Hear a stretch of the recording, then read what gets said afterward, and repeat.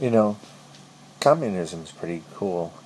It's like you call the shots, you do what you want, you kill people, you die, they come, they pray to you, they ask you for a good crop, to have sons, put your face on all their money, and inside you're thinking, dumbasses, I killed your grandparents. And then you kind of like chuckle.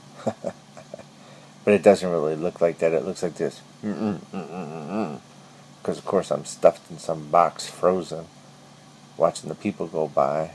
But that's beside the point. The truth is, when you're the chairman or the Communist Party leader, the world is yours. Well, at least that polluted, disgusting, vile land filled with people who are amoral, agnostic, and chew up our resources.